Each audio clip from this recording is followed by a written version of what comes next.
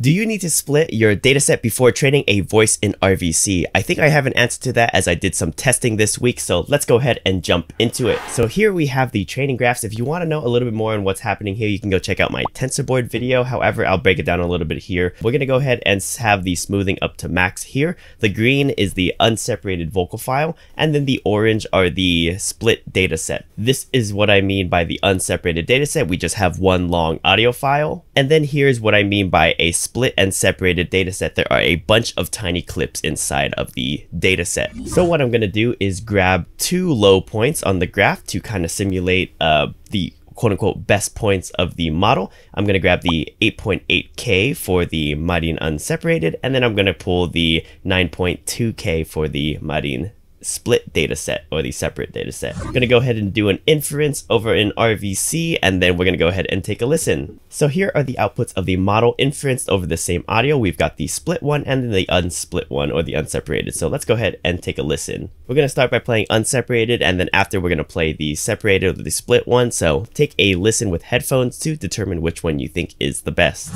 Tiny food, sets, all seems so fun, but it's actually quite cumbersome. Oh my god, I think the tape doesn't have like a split. Oh, found it! Found it, boys.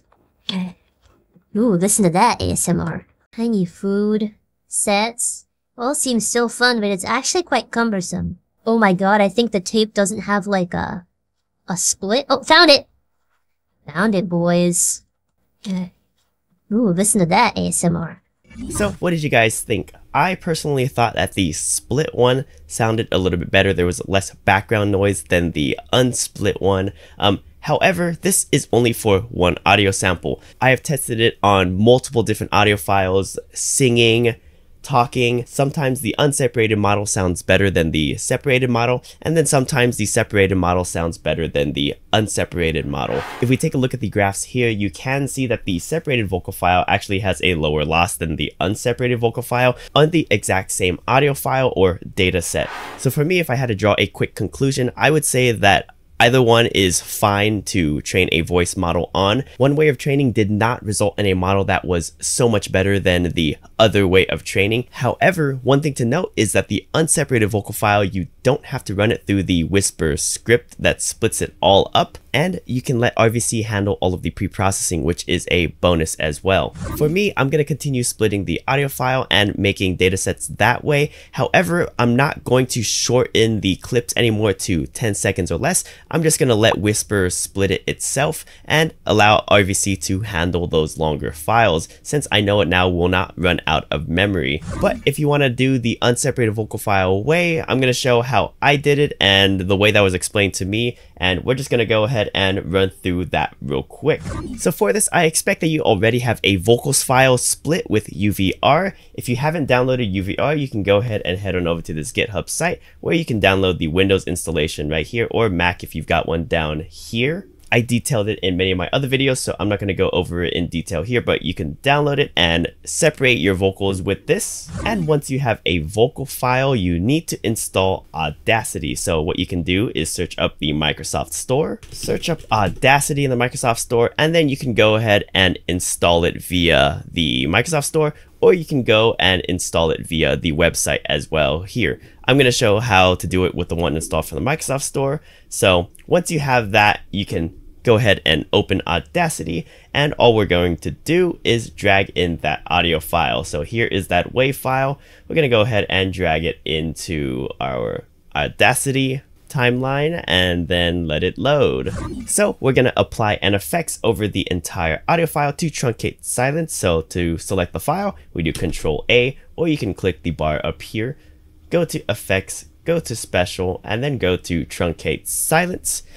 Enter in -45 for dB, 0.25 for seconds, and then truncate to 0.1 seconds, and then click apply.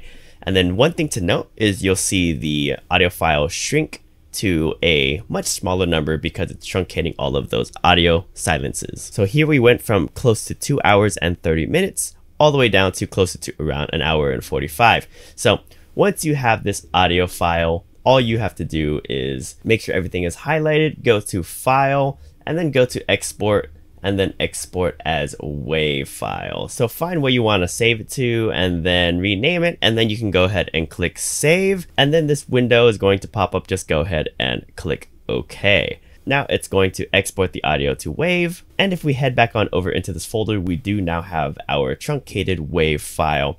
To get it compatible with RVC, all we have to do is create a folder. We're going to call this one whatever you want to call it, just training, make sure there are no spaces, and then we're just going to drag and drop this file into here. So all we need is just one file inside of that folder, and then all of these same RVC training steps apply. So that's going to be it for today's video. Once again, thanks to the community member who reached out and told me about this, or else I wouldn't have tried it.